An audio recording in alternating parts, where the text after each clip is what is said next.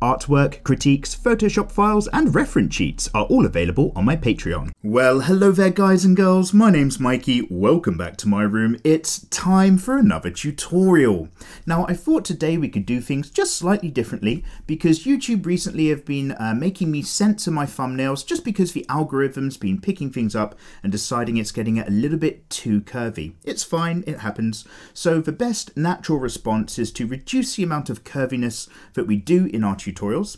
So instead of anime and manga today, we're going to be taking a look at Western themed cartoons. We're going to be taking a look at how to draw absolute dump trucks. We're going to look at that Disney Pixar vibe for the mums with the thickest ratio of hip to thigh meat that is going on available anywhere. So don't blame me in this instance. These are very much the cartoons you'll find at the cinema aimed at your children with some very, very curvy ladies. I've seen it meme quite a lot recently and I'm very much a cut your nose to spite your face kind of guy.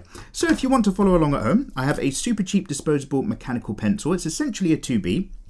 A ruler that's just going to help us very briefly measure out the head height. So we'll get poses in for these kind of absolute dump truck mums kind of look, maybe back, front and side on, just so that you can work at home with these own references. And if you want today's sheet as well as all of the others, they're available of course in my tutorials reference pack, link below, just for $1.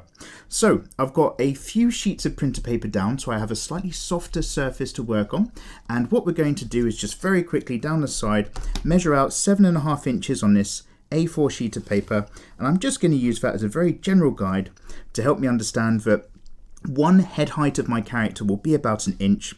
Roughly halfway down the body is going to be at that 3.5 mark, and it's just going to be a nice way to keep track of where I have the heads of my characters, where I've got the poses going on. So I thought the best way to actually start out with this would be to take a look at the character from behind. That's obviously where a lot of the focus is, but also it's a nice opportunity to actually just talk about some shape language. Now essentially, instead of using our very strict building blocks, with these more westernized cartoon styles where we get to think about more interesting curves and shapes, we're just going to break down 4 main sections. We've got a small oval shape that might be the head. Now this is just very rough, don't worry. We're going to have a triangle shape that's going to represent the top torso and just help guide when we put in our other building blocks and other shapes. There's a great big semicircle that's essentially going to be the nice wide hips, and then a couple of triangles, very acute, pointing down, and these kind of help describe where we've got the legs. This overall shape and design is kind of a bit like a very old African fertility symbol of some sort, or maybe a pre-war Art Deco bronze statue of a very kind of voluptuous lady. Anyway, I'll flip this paper over as well and keep it here, just so that the natural greases of my hand don't actually affect the page. But really, let's just crack on. So, I'm going to start off with the head of the character just by drawing a circle up here, which is going to take up the majority of that head height space. I will try to make sure that I keep my line work relatively dark so that you guys can see it on the camera at home. And because this character is going to be looking away, we'll focus on the rear for the moment. I'm just going to have maybe the center line of the back part of the head around about here. It'll meet into the neck. As we come down that circle, I'm just going to flatten off the edge ever so slightly, and then just kind of curve down a little bit of cheek shape towards the jaw down there. And with these kind of Disney Pixar mum types, the ears tend to be kind of a lot smaller circles that just kind of flap out on the side like so. And then I'm just going to think very quickly about my center line or my weight as it rolls down the spine of the character. So I'm just going to have this character standing here. The chest will be out, but the hips are going to be popping right back to make the rump stick right out for us. And then our center kind of weight line will be somewhere around here. So I just want to make sure that the feet end up on either side of the line. Doesn't really matter where, as long as that center line is supported. And then I'm just going to think about those shapes we just mentioned. So if I've got a shoulder line to my character sitting just down here somewhere, and then contrapposto, another line that's going to be around about that halfway mark that I've marked there, just ever so slightly going in against each other, not perfectly parallel, keep it interesting. And then now I'm going to think about those triangles. Now those Disney Pixar mums you get on things like The Incredible, and I think there was a short animated Disney film which has that famous image of a redhead character with the crazy wide hips to waist ratio. So I've got a kind of triangle shape that I'm sweeping down here incredibly thin around the waist right there. And now I'm just thinking of this great big curve. Yeah, really going for it. Just like so, around about here. And I'm just going to kind of sweep right down here. Have these loose guiding lines, have some fun with it, because these are just going to help us place things in a minute. And then in a very similar way, right where I've got this line cutting off, I might just kind of sweep a little bit down here as well. Just like that. And then now I'm just going to go up towards the middle. One great big triangle shape here, and then one great big triangle shape here. And then around about halfway down that leg part is where we're going to be popping in our knee joints and so on, and some feet at the bottom. But I have essentially very loosely done exactly that. This very big on the bottom, not too large on top for the way they design them in those Western cartoons character. And now we're going to be putting in our standard building blocks that you might see that we use a lot in our anime style. So let's just come down here with a neck as it goes into the trapezius muscles and other bits down the back of the spine. We're going to have this egg-like elliptical shape, which is going to be the chest area of our character, the rib cage, so to speak, just like so. I might have a shoulder circle just up here and one just up here as we fill up that triangular space. Looking from behind, I'm probably going to imagine the scapular area, so I've got these kind of triangle shapes just sweeping down here for the shoulder blades. I'm not going to get into too much detail or worry about that too much. The arms I'm going to keep out of the way. It's not too important, so I'm just going to have maybe one arm coming down there. So the top part of the arm drops as far as the bottom of the rib cage. This one, let's just put it up to the front somewhere, and then this one I'll just sweep down there. And then as we make our way down the body, I'm going to join things up with a very small circle in this instance, just to help with my guiding, and then sweeping out now right around where we've got this rump area. So we need to split this into the glutes, the bum cheeks, and I'm just going to do that by splitting these into two big grape shapes, two big semi-elliptical shapes where the ellipses are just leaning into each other.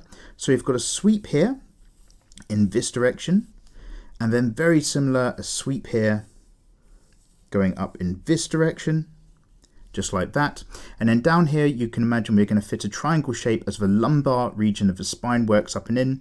And then right about here, right about there might be where the bum dimples are on a differently proportioned character, the superior posterior iliac spine, I think. But we're just going to start to sweep down the legs because all the focus is on that bum's hip and thigh.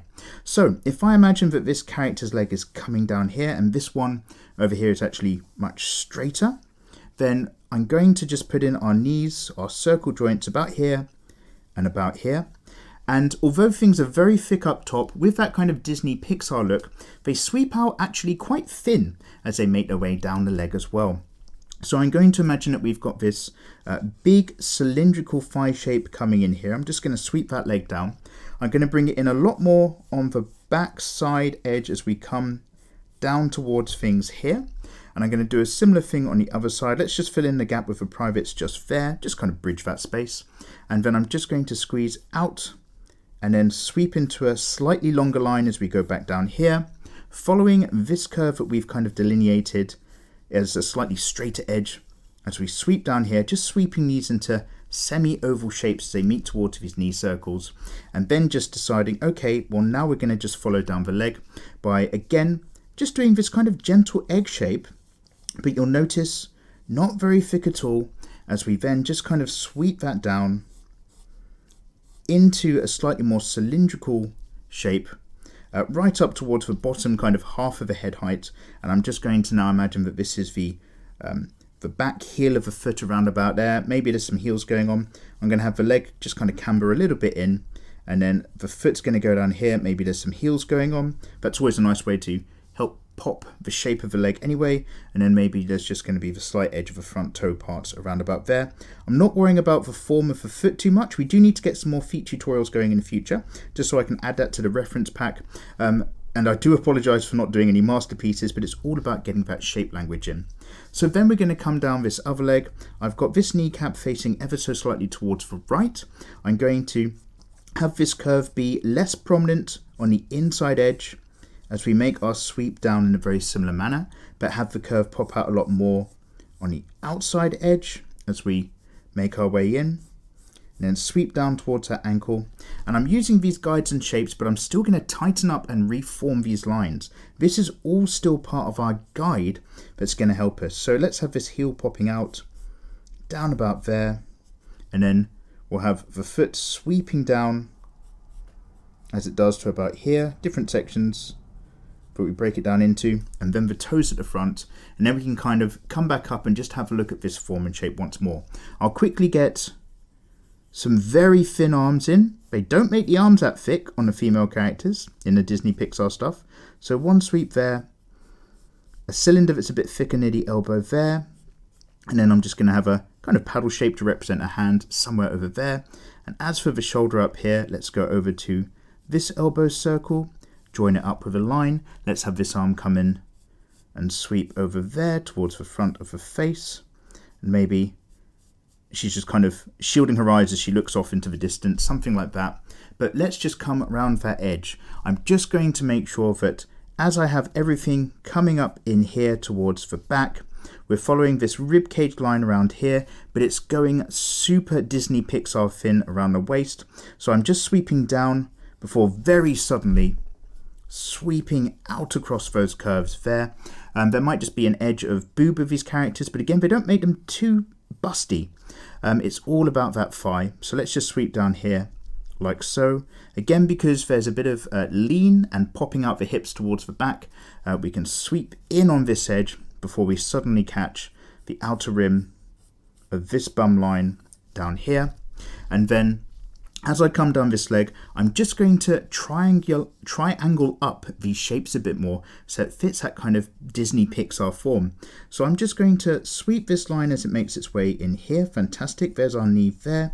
And then we're just coming down this leg as it goes thin to the ankle here. And on the outside edge, I'm just going to come right out a little bit more. And then I'm going to bring this line in a little bit further, a bit more camber as we come in to this leg there. Let's just slightly erase as we come up that edge around there, just like so. Then obviously we've got some shapes in here, maybe like a triangular shape to show the meeting in at the back of the knee, and then sweeping out and just reducing the amount of thickness I've got around the calves, because I really just fall into these kind of pin points with these characters. And then very similar around here. I've got some edge in here, but I'm going to just bring that sweep and that curving line in a little bit stronger and a little bit firmly down that triangle shape, sweeping over this leg right down into that one, and then letting it get nice and wide again out on that part of the hip before we actually drop right in and then follow that leg all the way down to there.